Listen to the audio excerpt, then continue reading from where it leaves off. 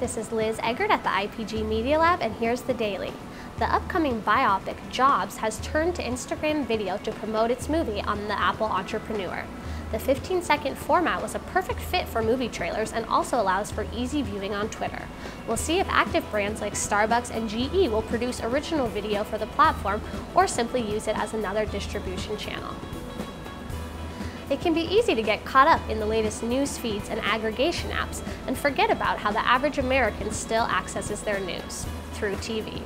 A new Gallup poll shows that a little more than half of the U.S. still stays informed through TV, compared to 27% who consume news online. Not surprisingly, print has plummeted to just 6 to 8% of those 64 or younger. Both the New York Times and The Verge ran stories on companies like Euclid and Retail Next this week, platforms that track consumers' cell phones via Wi-Fi networks and read their movements and body language with specialized cameras. Advanced targeting technology can certainly improve offers to consumers and effectiveness of data collection. But with Eric Snowden and the NSA on people's minds, the press is increasingly interested in the privacy implications of the new crop of startups developing cookies for the physical world.